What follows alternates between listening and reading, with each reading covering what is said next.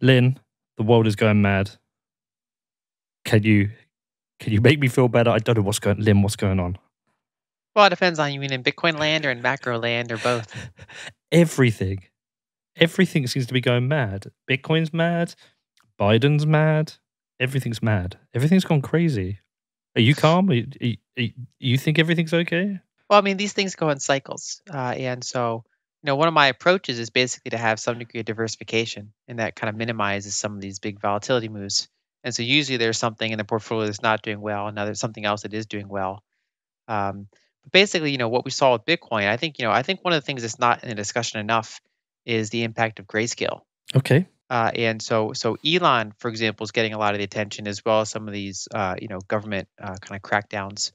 But the way I see it is that really Grayscale is kind of what set the stage for this. And so if you look back, for example, from say the second half of 2020 into the January of 2021, they bought literally hundreds of thousands of Bitcoin. They were the biggest buyer. There were multiple MicroStrategies worth of purchases, and a lot of that, some of that was actually people that just wanted to be long Bitcoin. But another big chunk of that was people doing the arbitrage trade, where they would they buy into Grayscale at net asset value, so they issue new shares. Basically, that converts liquid Bitcoin into illiquid Bitcoin. It gets locked into their cold storage, and then they hold it for 6 months during the lockup period while they short Bitcoin on the side. So they have a Bitcoin neutral position.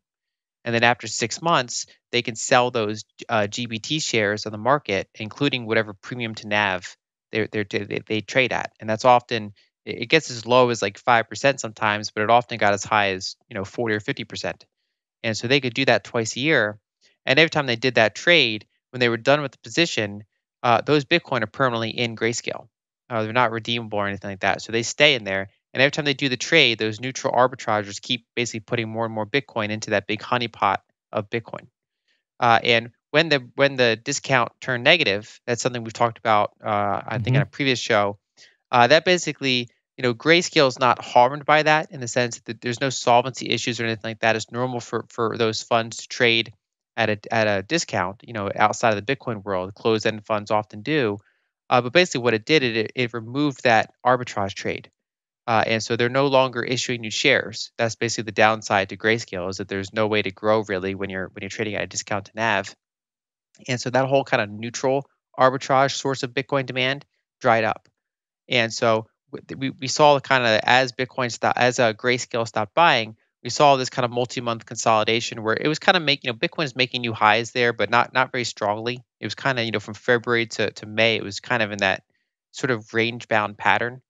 And then eventually it was just, you had some price weakness. And then when you get the Elon news and you get the China FUD and you get the U.S. kind of tax crackdown, and today we had Japan comments, and so basically all these things kind of hit it while it was somewhat weak.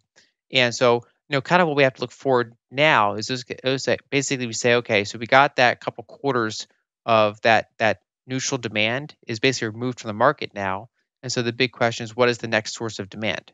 Are we going to see more institutions come in? Are we going to see hodlers kind of keep holding? And I think one of the main things I'm looking at for the next cycle is this whole topic of Bitcoin rewards. Things like with the Fold app, things with what NYDIG is doing to partner with banks. A lot of that's going to launch, based on their public comments, in the next year or so.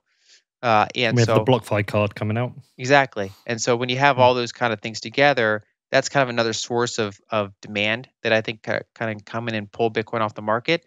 But in the meantime, we're in this kind of intermediate period where we've lost one source of demand and the market's kind of adjusting to that. So that's kind of normal when things get excessive. Right. So it was a frothy market because of the arbitrage with GBTC. And okay, so the supply and demand schedule has kind of changed. Yeah, it got a little bit more balanced now, essentially. Yeah. And then when you have some kind of bad news, and I think the market's now repricing some of the probabilities of other corporations putting in, say, Bitcoin into their balance sheet, because now they have to weigh if it's an ESG concern or not. And my view is that it's not an ESG concern, but that the narrative that it is an ESG concern is a risk to kind of keep monitoring. Typical Bitcoin crazy world. Were you trading or looking at Bitcoin back in 2017, or is this your first kind of like? I first wrote about Bitcoin in late 2017. I often use that in my origin story when I talk about Bitcoin. Essentially, that I covered it in November 2017, and I passed on it for a couple reasons. But then over the course of 2018, 2019, Bitcoin largely addressed those concerns. One concern was the euphoric price action. So we had a multi-year consolidation that took that away, and then two, basically I was worried about the Bitcoin fork that happened. I Hmm. was worried about just alt season and dilution in general, like whether Bitcoin's network effect is strong enough to kind of hold the tide against 1,000 altcoins. And I was just kind of watching that play out. And so when I saw kind of the build out, the strengthening of the network effect over the next couple years, I ended up buying in early 2020 at the same price that I passed on in late 2017. And so basically, Nice. in my view, it got de-risked. So I have been covering it more or less, since then. What was the Japanese comment this morning? Sorry, it's 7 o'clock. Oh, 7 o'clock in LA, so I haven't seen it yet. It's just basically that the central bank governor came out and I don't know exactly what he said. I only looked at it briefly. Okay, Basically that the same thing that UK and Fed officials have said, that basically it's kind of a speculation, and basically it was a dismissive remark against Bitcoin. I've never experienced what feels like such a coordinated set of attacks. The timing of everything happened in the last 2 weeks I feel kind of incredible. But then at the same time, with Bitcoin, you kind of get used to things being a bit strange and trying to ride it out. I mean, I'm hodling through. I still think the long term picture's awesome. Um, I agree. I do want to come back to Bitcoin, but I actually just want to like shift gears a bit and talk a little bit about ESG and what happened with the stuff that came out from Elon. So the ESG, how much of a consideration are you having to take in your now macro picture and your updates with regards to ESG, and how strong is this movement? Well, it's definitely a strong movement. I think my subscribers, some people are interested in ESG, whereas other ones are just interested in whatever has the best risk adjusted returns on different sort of Of course, equities. And one of the things I do think it factors in a number of ways. And for example, aside from Bitcoin, I think one of the things we're going to run into is some energy price issues later this decade, because the world's kind of now assuming that we're going to move off of oil, natural gas, and coal pretty quickly, and that therefore investing in them is bad, and that companies should be punished for kind of doing exploration or capex in that area. And the issue is that the world's never moved from to a less dense primary energy source. So basically, we went from wood to coal to oil to nuclear hydro, while still using all those things, and we kind of started adding solar and wind on top of that as a very small piece. But those are less dense energy sources, and a lot of those are made with you ironically make them with fossil fuels, and so it's kind of a challenge there to move to a world where you're not even relying on these at all. Another thing I like to point out is that whenever we find a new energy source, we actually never diminish the previous energy source. So, for example, humanity used to rely on biomass, and we found coal. We never actually stopped. We never reduced our biomass consumption. We just added coal to it. And then when we found oil and gas, we added that to our coal. But coal pretty much flatlined. It never really went down in any meaningful way, at least not yet. And then now that we've got oil and gas, we added nuclear and all these others, but we still have rising gas and oil demand overall. And so basically, we keep adding energy sources without ever subtracting energy sources. is that also due to technological advancements? Where you say we added oil and gas, but was was that kind of growth in line with the growth of transport, air travel, car growth? Does it relate to that at all? Yeah, each new energy source was essentially kind of at least up to a point, was a technological revolution. They enabled new types of things. You couldn't have airplanes with coal, Mm, for example. cool. Yeah. You needed these oil and gas derivatives to do that. And so basically, as we've kind of come this far, we've added these better energy sources, denser energy sources, and so I think going forward, the big challenge is that the world's kind of assuming now we're going to go to these less dense energy sources, and it's going to be smooth. But I think basically this lack of capex is probably going to cause some shortages looking a few years out. And so I think that the ESG kind of overall viewpoint, it's one of those things where I'm certainly in favor of greener world where possible, like better air quality, better water quality, things like that. But I'm wary of greenwashing, things that basically consist of virtue signaling about being green, or kind of checking boxes, or trying to do things to get the non-green stuff off your balance sheet and onto someone else's balance sheet. So it's like a hot potato. And so I think that's the kind of stuff I worry about, where basically that we're more interested in looking like we're solving the problem rather than actually solving the problem. And are you seeing that though? Well, I think we are seeing that. I mean, for example, and some of it has good impacts and some has bad impacts. And so, for example, one issue is that we've had so much aggressive, say, oil and gas drilling in the United States over the past decade, and a lot of that Hmm. was unprofitable. So basically, you had the combination of really cheap money, so central bank, low interest rates, quantitative easing, things like that, combined with improvements in technology, made these shale industries somewhat viable, even though over the course of the decade, the full investing cycle, it never really was free cash flow positive. So basically, people just kept piling in. But now with the whole ESG concern, a lot of those pensions have pulled back their investments, which helps the energy market kind of right size itself. But I think it's one of those things, the pendulum can go too far, where we had a period of overinvestment. And I think, as we go out a couple more years, we're probably, we're increasing the odds of seeing a period of underinvestment. So will that be good for the price of oil if you're an oil investor? Yes. Now, if that plays out, if basically, if right now we still have a period of oversupply in the sense that OPEC has a significant amount of spare capacity, which is normally what you see in kind of weaker economic periods. But as you look out a couple years, assuming there's no kind of major second lockdown or some sort of curveball, but basically on a normal trajectory, oil market looks tight a couple years out, and so that would be good for the price of oil and for probably energy stocks that are participating in it.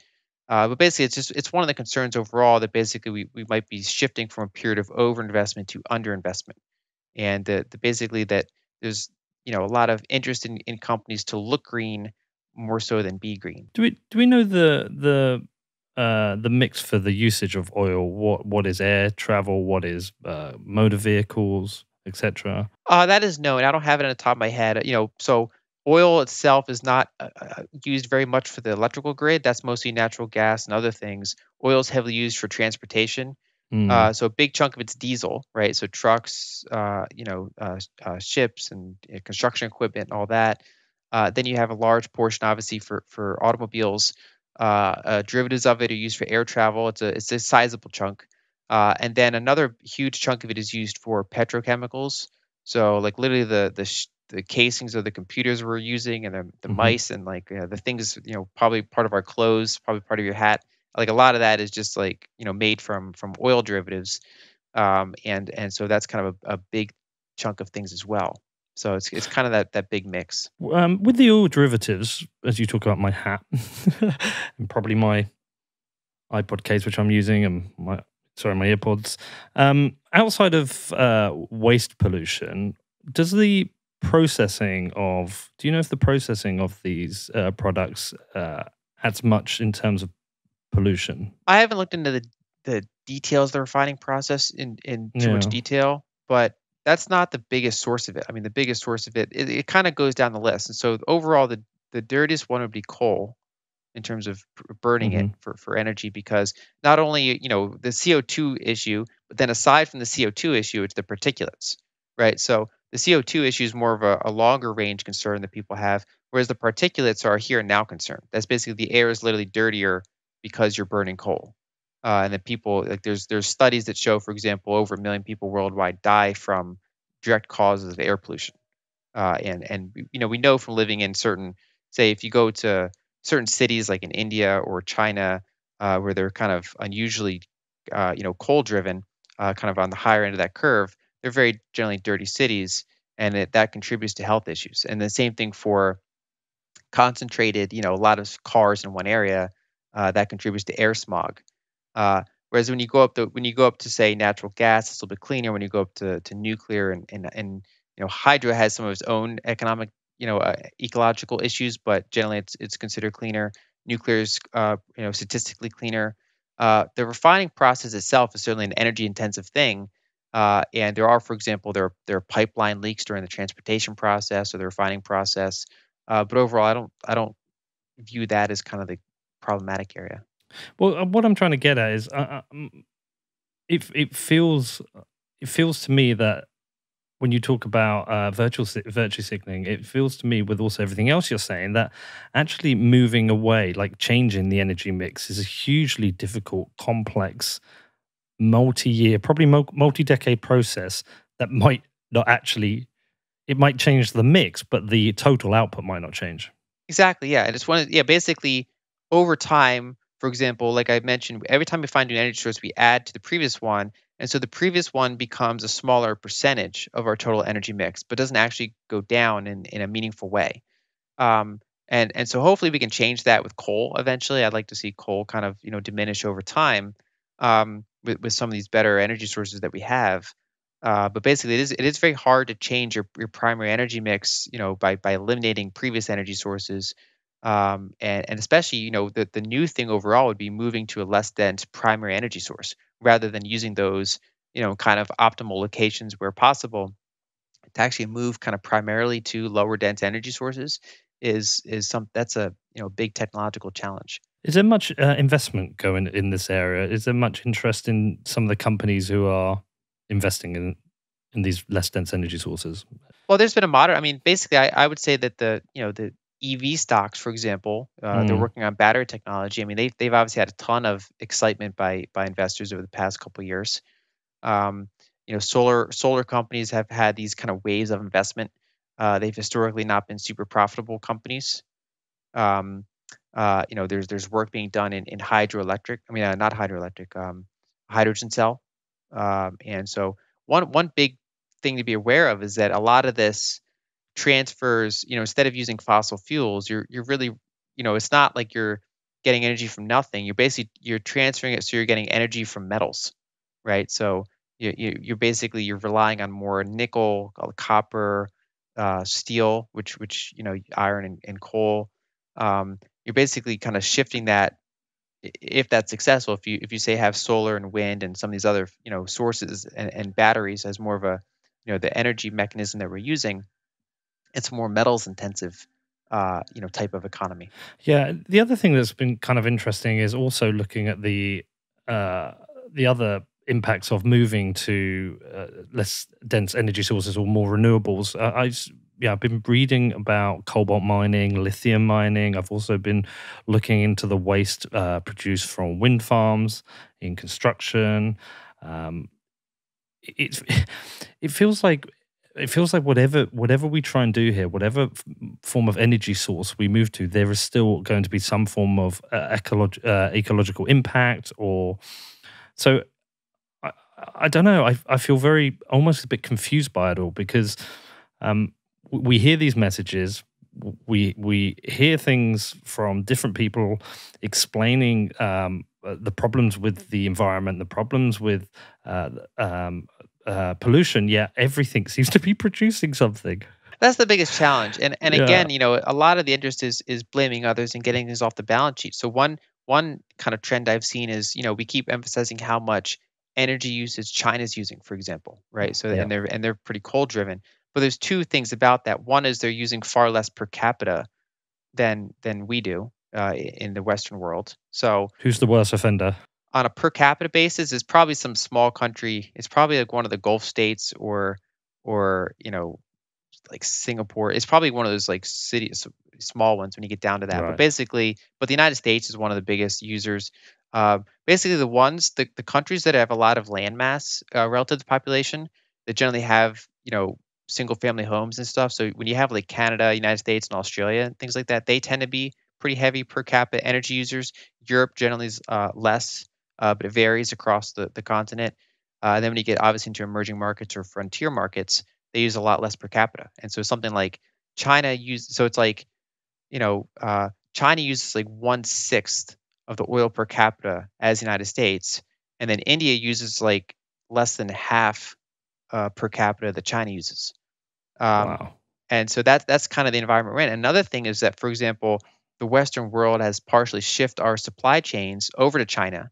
So some of our most energy intensive things of making stuff, we hand it all over to China, and then we blame them for their energy consumption. Whereas the funny thing is, even the fact that they're using less oil, some of that oil they're still using for us essentially.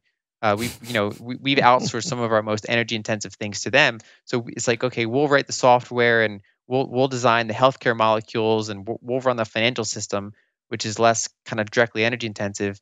And we kind of pushed over some of the manufacturing to those emerging markets. And then we're like, oh, look how much coal they use. I did an interview with Nick Carter and Alex Gladstein this week regarding the petrodollar, and Alex was explaining the petrodollar is likely the cause of a lot of the manufacturing moving out from the US into China. Have you ever looked into that? Yeah, I wrote a big article back in December. Of course you have. And Alex's piece was great. He mentioned my piece as well. And so this is, it's been Bitcoiners in general have been more focusing on this over the past several months. You basically compare, because people often say you're comparing Bitcoin to the current system. So there's more interest in the recent months about kind of looking into the system. And from my perspective, the reason I analyze the petrodollar system so much is because the dollar really is kind of at the crux of global macro. So even in my investing decisions outside of Bitcoin, it really understanding the dollar's details are a key part of getting macro right. Whether it's you're going to get inflation or deflation, commodity boom, commodity bust, emerging market boom, emerging market bust, whether or not U.S. growth is going to be fast or slow, a lot of it's based on the dollar. And so basically, because we structured things ever since the 70s around this petrodollar system, it's basically exported a lot of supply chains, especially from the United States, to these other emerging markets, led by China, but also others. Yeah, one of the most interesting things Alex talked about, and this is just completely off topic, but I just found it fascinating that he talked about the Second Gulf War, and he talked about at that time the Iraq government was selling their oil with the for the petro euro. I think it was the petro euro, and he said one of the interesting things is that what seems to be out of the debate for a war that we know nothing about for why it happened seems to be for absolutely no reasons at all that actually might have been to defend the petrodollar, which I found fascinating. That's one of the theories, and so for example, that got some publicity when Ron Paul spoke in Congress about it, which is kind of the highest stage that idea has had, where he was basically there's a big speech. I actually linked to it in one of my pieces. Um, and so yeah, basically there's not a good track record of basically these countries trying to sell oil outside the dollar-based system. And so far, actually, the most successful country that's doing it now is Russia.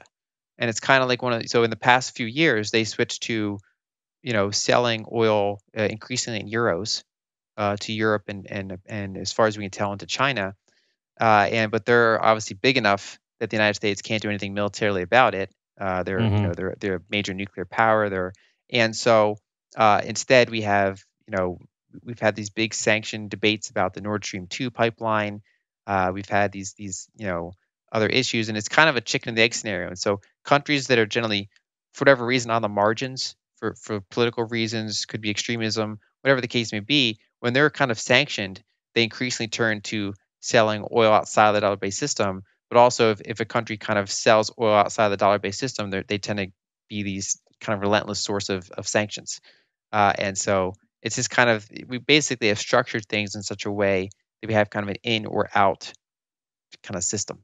And if you're not in, then you're pushed on the margins, and you generally struggle as a country. Do you think the petrodollar is gradually being replaced? Do you think it will collapse? Do you think countries will continue to look at other currencies to trade oil in? There are signs that it's changing, and I went over these in my article, but essentially there's a couple key things to look at. One is that when the petrodollar system began in the 70s, the United States was something like 35% of world GDP, and we were the biggest commodity importer.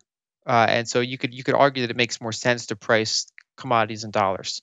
But now over time, as that's kind of deteriorated, the United States is now, depending on how you measure it, somewhere in the ballpark of 20% of global GDP. And so even though we've grown, just the rest of the world's grown faster because you had the rise of China and India and some of these other countries. And so we're a smaller share of global GDP. We're still outsized, of course, compared to our population. We're like something like 5% of population, 20% of global GDP. But now we're the second biggest commodity importer. And so it's kind of funny situation where the biggest commodity importer, China, has to go through our currency in order to get commodities. And so they're interested in increasingly, using their currency to buy commodities where possible. And then you have Russia, which is also no particular friend to the United States, and they've kind of aggressively de-dollarized their reserves. They went increasingly into gold and euro based assets instead, and then they announced a couple years back that they were interested in selling oil in euros. And if you look at their trade over time with Europe and with China, it is de-dollarizing gradually and shifting more towards euro for both of them. And then also with China, they're also using a little bit of local currencies as well. Neither dollar nor euro, but primarily they're replacing a big chunk of the dollar portion with euros.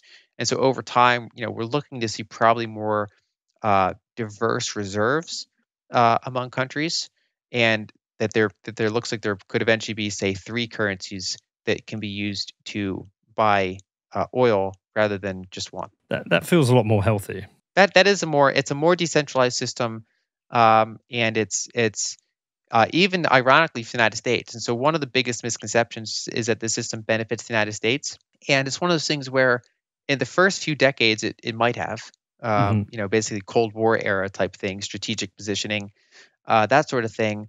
But especially since the 90s, it's really kind of accelerated to the downside, even for the United States. And so it's one of those things where there's probably the top 10% of the people in the United States benefit from it, right? Including me, indirect. I mean, I probably benefit from it.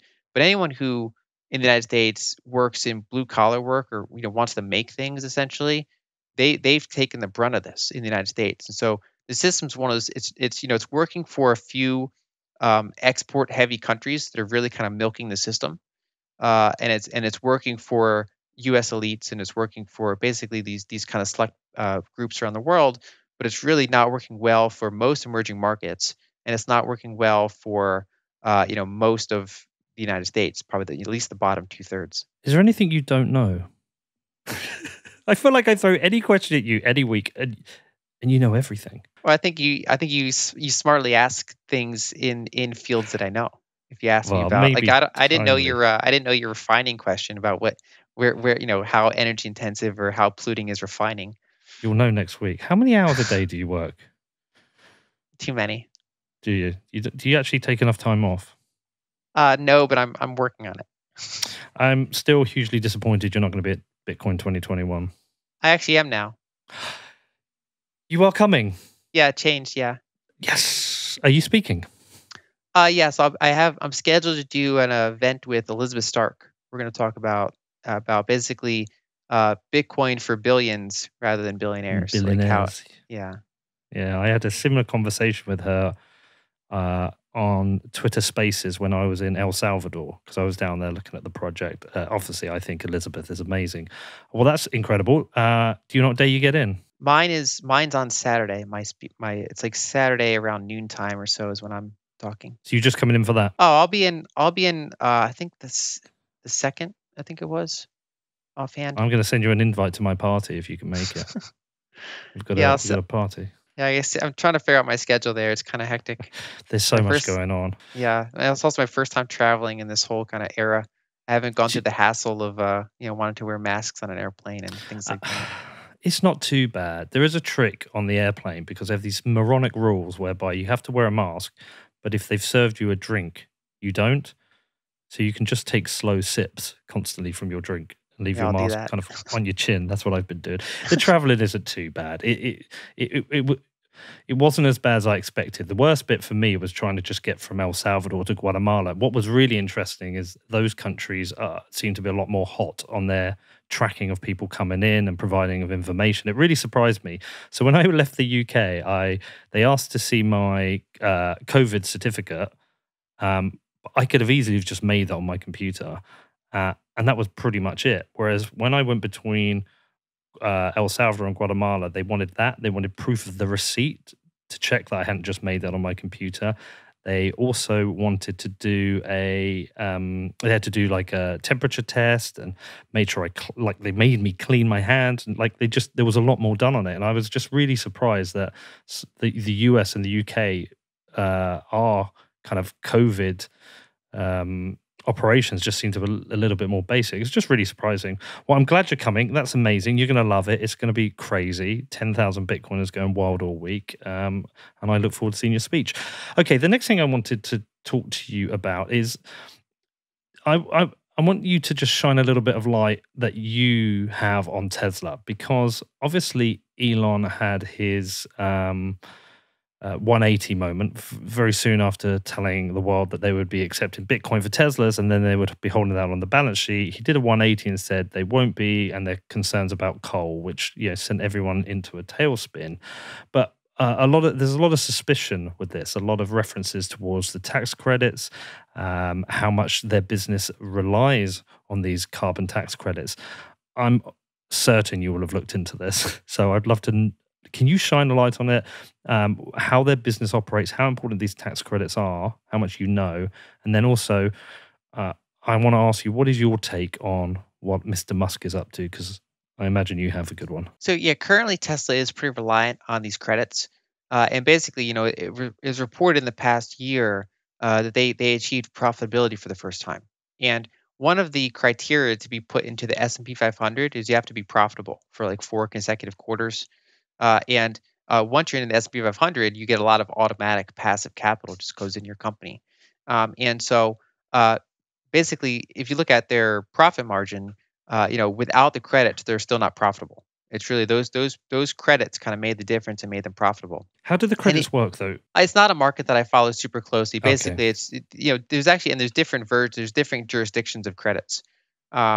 But basically, they because they're considered green, they get these credits that basically help them out. They're basically essentially government subsidies to try to, shift more emphasis towards electric vehicles, renewable energy, and so they benefit from these credits, and that made the difference in terms of being marginally profitable. They're still barely profitable, but it's marginally profitable enough to get into the S&P 500, for example.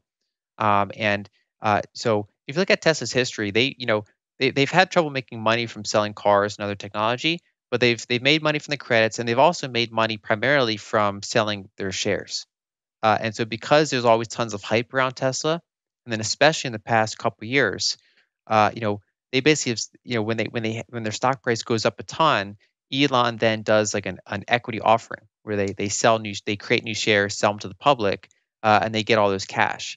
And so, before they had a pretty weak balance sheet. They had a decent amount of debt. They weren't making money, at least not profit. And they were junk rated. They were literally junk debt. Whereas if you look at companies like Apple and Google and all those, they're like pristine balance sheets. Whereas Tesla was literally junk debt. And I actually think they're still technically rated junk debt. But basically what they did is because they were so popular with investors, and their stock got so expensive on a price to sales multiple, on a price to earnings ratio, pretty much any way to measure it, their stock was extremely expensive. They got to the point where they were worth as much as all other like car companies in the world combined. Yeah, even though they have they're selling like a fraction of the cars, have a fraction of the R&D budget. At this point, they're not even the biggest like electrical seller in Europe, electric vehicle seller. Is that true? I did not know that. Volkswagen's been ramping up across their brands. Wow, they're just doing a better job of marketing and PR then.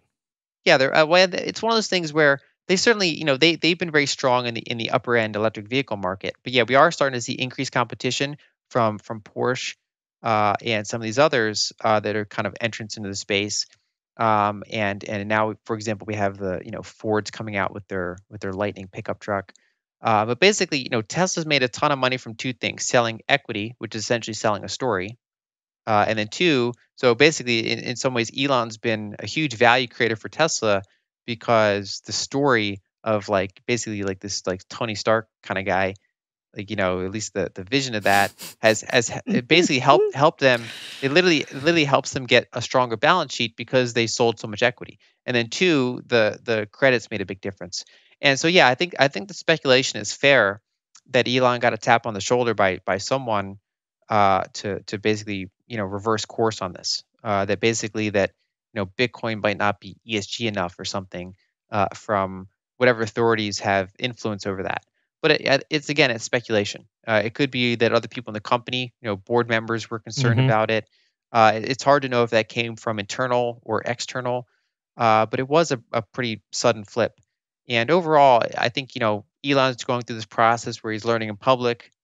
He seems to be starting with the mindset of like, I'm new to Bitcoin, I want to fix it, rather than I'm new to Bitcoin, I want to learn about it. That was the exact. I was interviewing Eric Weinstein yesterday, and this was on my agenda as learning in public. It's a conversation I've had with a few people because it's a tricky thing, especially I've been through the washer with it, learning in public, getting things wrong, and having people shout at me and shouting back, and then going away and relearning. But when you're doing that with 56 million followers, there can be quite the impact. It's also a difference between knowing that you're learning in public versus thinking that you know more.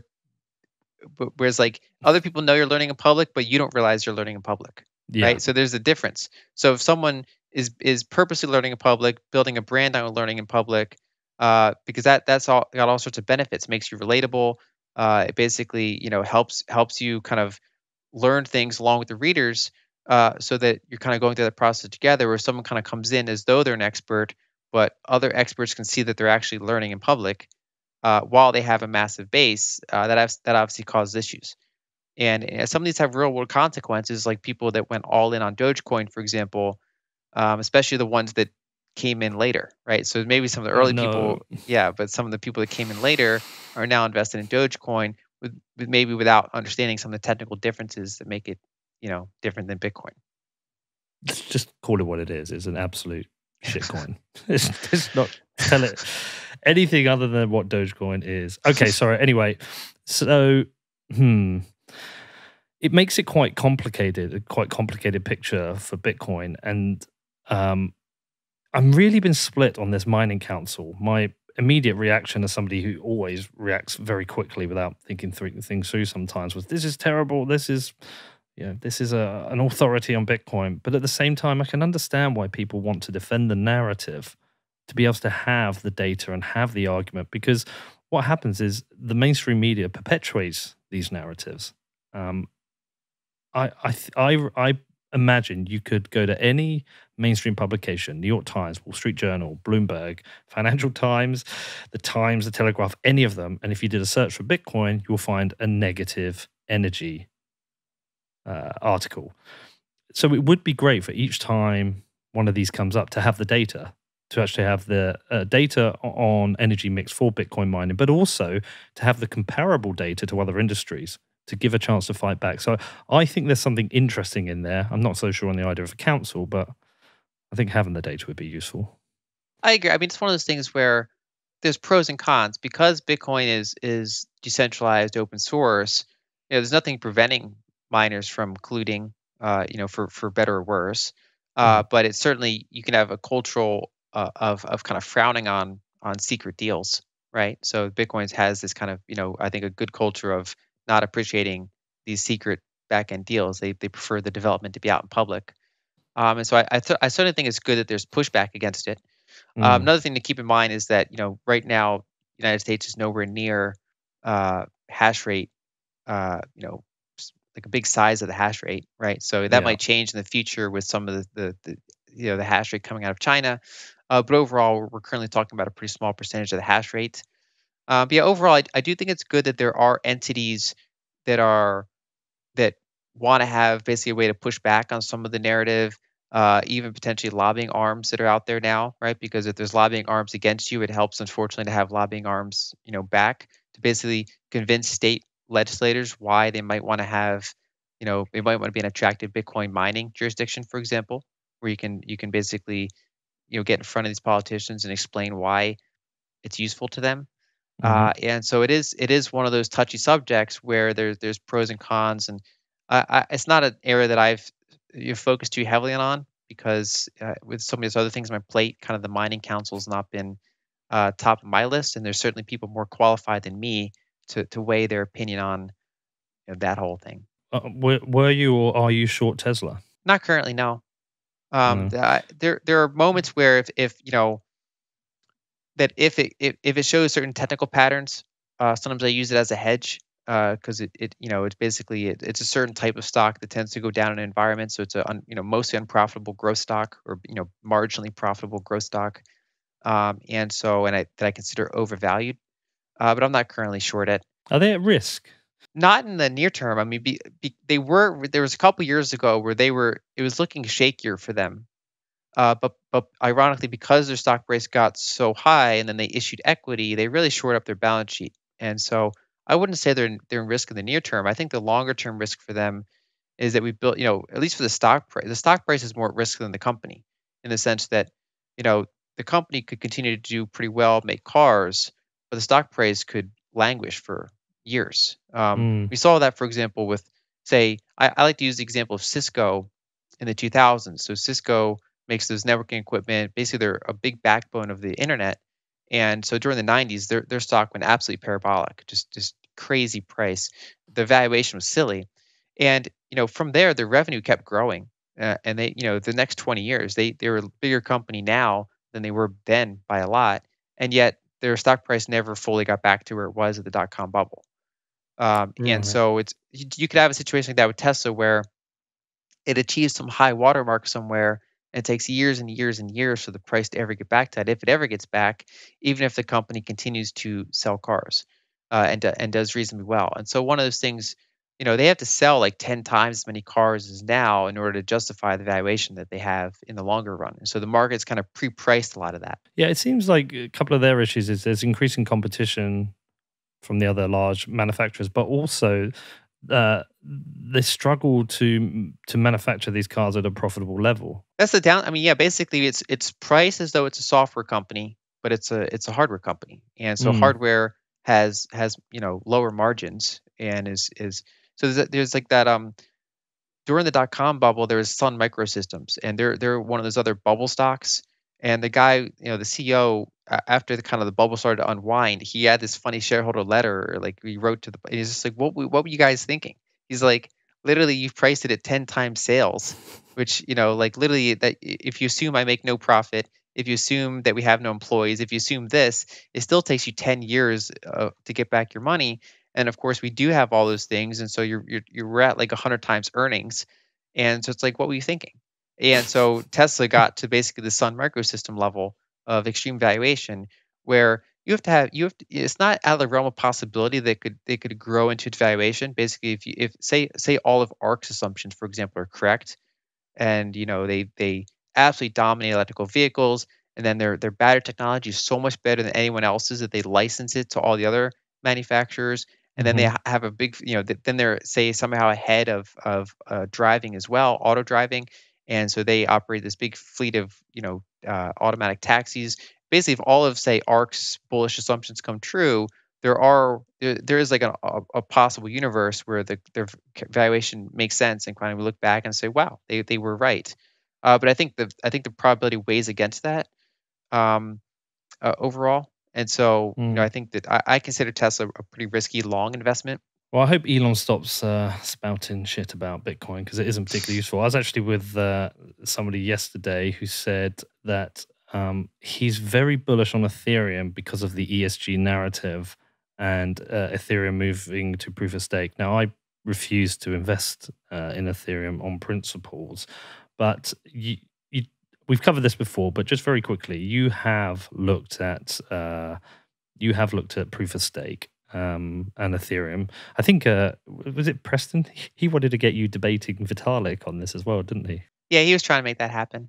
I it's one of those things that's funny because I did my article and then I had a couple of debates on it with people, but Did I'm you get not much hate? like, oh yeah, with the initial thread, yeah, definitely. Well, I mean, but Well, it varies. So there's some people that were like, so some people loved it. Bitcoiners generally liked it. Ethereans generally didn't like it. Like for example, one of my closest friends is an Ethereum bull. He liked it because he felt that he learned something from it, and basically he wants to be aware of kind of the alternative view. There are some other like Ethereum podcasters out there that appreciated it. They did like a crowdsourced response. So it's one of those things. There's a mixed response, and I think one of the reasons press was trying to get Vitalik is because he was part of that crowdsourced response. Like, he read the article and like was part of that crowdsourced response where they, kind of they try to answer some of the things. And so, overall, it's one of those things where, I think if you look at the ESG concern, you know, people are worried about, say, state-based attacks on Bitcoin, and I think that in many ways the ESG avenue is their state-based attack. I think it's one of those things where if there were to be a concerted state-based attack on Bitcoin, some of the emerging markets can get away with saying like it threatens our currency, so we have to ban it, sort of thing, like you see some of these countries do. Hmm. Whereas if you look at how the United States and Europe might respond, if they decide to respond aggressively, it's not going to. I don't think it's going to be like, hey, we need to protect our currency by banning it. It's, hey, look how much energy this usage. We need to do this for ESG concerns, right? So that might not. There's a good chance that wouldn't be their primary motive, but that would be the one that they can use to get maybe a third or a half the population on board with going after it. And so basically, I think that the state-based attack is basically trying to get the narrative on your side and throwing energy FUD at Bitcoin. And so I do think it's important for people to constantly look into the data and understand kind of the mechanisms, how it works. So I see a lot of misconceptions out there, like people assume that the energy is on a per transaction basis, whereas it's Yeah. really not how it works. Two, they underestimate how much Lightning can improve it. Three, they don't take into account the declining block subsidy, right? So even Hmm. though Bitcoin keeps using more energy, it keeps using a smaller percentage of energy as a percentage of its market cap, right? So, there's like an article I linked to a while ago. It was written in like, say, 2017, 2018. It was like by 2020, Bitcoin will use all the world's energy. And it uses a fraction of 1% of the energy in 2021. And it's like because people just don't, you know, and it's hard to because yeah, if you're a journalist, but then you also have to spend hours and hours and hours understanding how the Bitcoin code works, and then have some degree of knowledge of the energy market. And it's one of those things. It's kind of a multidisciplinary subject, and you know basically even someone I have a blend of engineering and finance background, and it still took me quite a bit of time to really dig into Bitcoin to fully understand it. It took kind of there's initial understanding, then it was like a deeper layer understanding, and then it was like, okay, now I have to get into Lightning and understand that. It And never ends. exactly, and especially if that's not if Bitcoin's not your day job, if because I'm following multiple markets and I have to spin up on Bitcoin, and so if you're a journalist that covers multiple things, and then your editor says write about Bitcoin, you know, it's going to be really challenging to write a really informed piece. I mean, basically, the amount of hours I have to put into a Bitcoin piece have always been very large. Um, and so I can imagine that, it's really challenging for, journalists writing about Bitcoin. And I do think it's important for members of the community to kind of, you know, push back and try to get the facts out wherever possible. And it's Well, basically this ongoing part of education. I hope the additional time you've put into Bitcoin has been worth it in terms of increased exposure, and you've become one of our darlings and heroes of Bitcoin right now. And I think everyone appreciates your time and effort that you put into your work. Yeah, I've enjoyed learning. It's always a challenge to add an extra asset class to your coverage list, but it's certainly been one of the asset classes that I've been most excited about.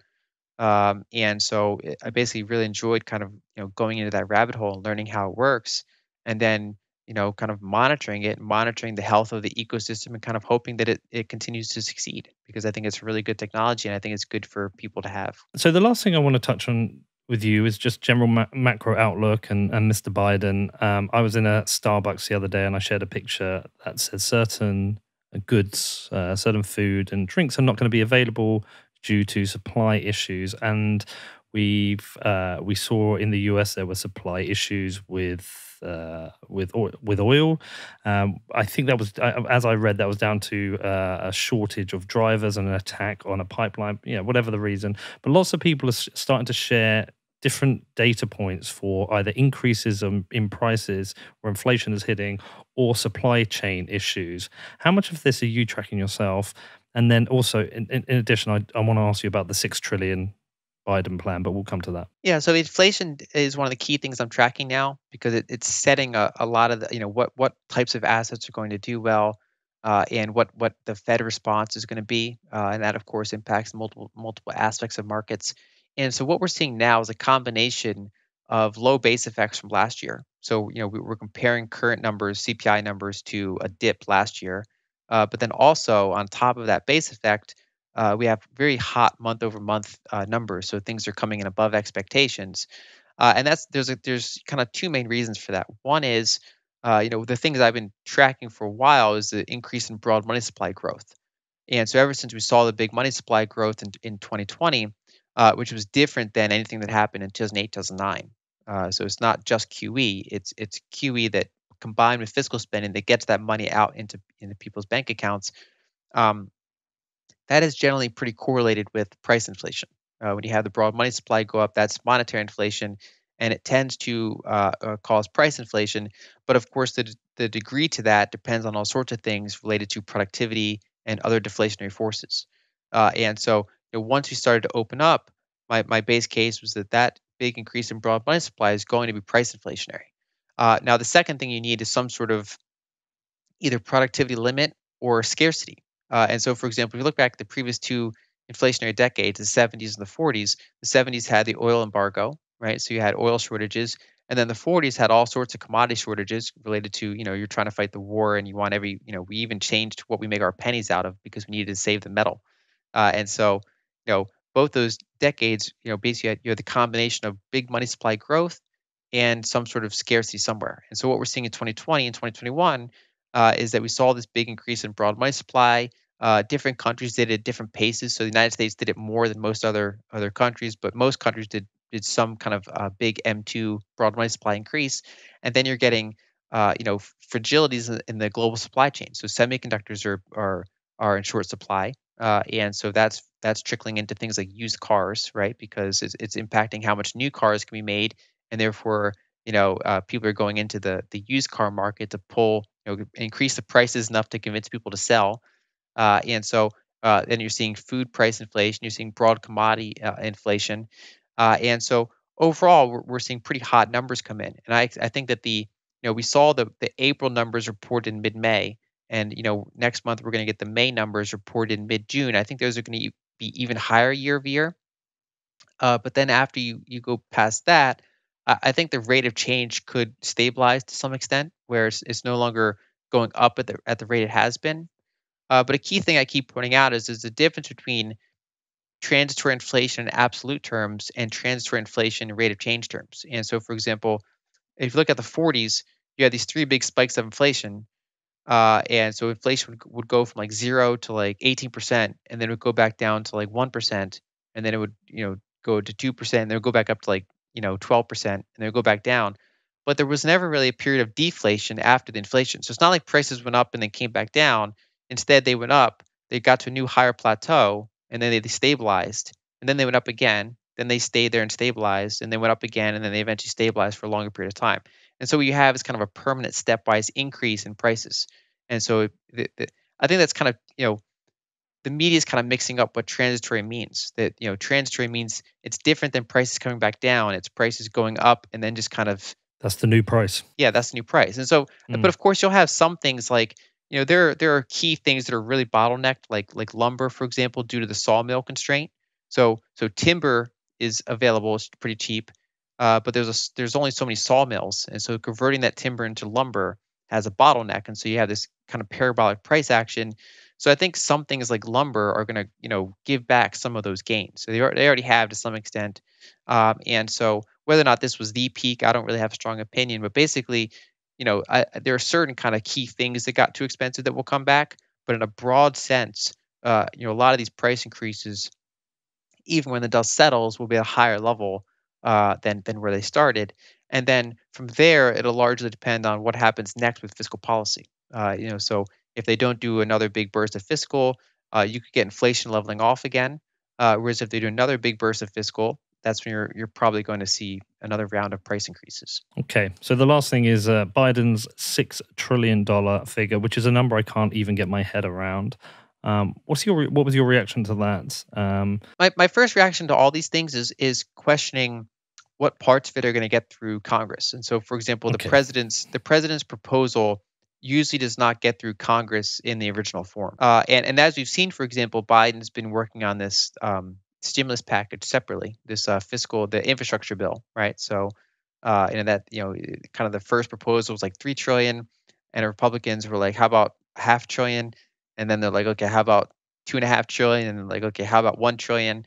And defining what is infrastructure, right? So, kind of that debate's working its way through Congress, and it's one of those things where in the current environment, because the Senate is so closely divided, uh, you know, Biden can get something through with a budget reconciliation, meaning that only 50 votes are needed.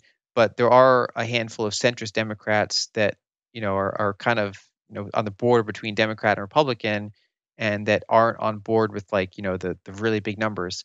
And so in order to get through that, he needs to kind of tone it down, and then of course the midterms come in, and so overall what we're seeing is kind of a dance between what the administration wants versus what they can get through the Senate. They can get most things through the House at this point, at least until the midterms, but getting things through the Senate is kind of their current bottleneck. And so overall, what I'm weighing is less so the headlines. I kind of fade the headlines a little bit, but they're directionally important to show where the administration's headed.